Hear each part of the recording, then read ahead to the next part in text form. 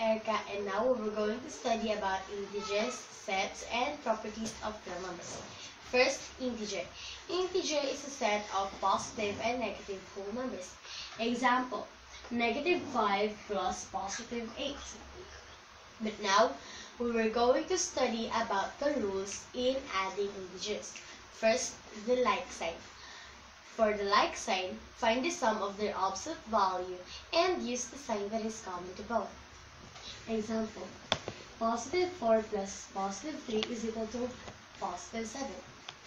While unlike sign, find the sum of their opposite value and use the sign with their greater opposite value. Example, -5 plus +4 is equal to -9. Let's move to the next topic, the set. A set is a well-defined collection of objects. Examples, a pack of cards.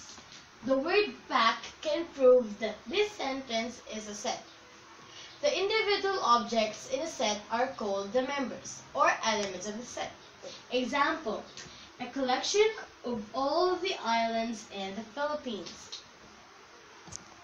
Proceed to the next topic, which is the properties of real numbers, but I will just give you two types of them. First, closure property. Closure property is a set that is closed under operation or collection of operation is said to satisfy a closure property. Example of closure property in addition is 10 plus 20 is equal to 30, while in multiplication is 9 times 12 is equal to 108. For associative property, associative property is property of some binary operations.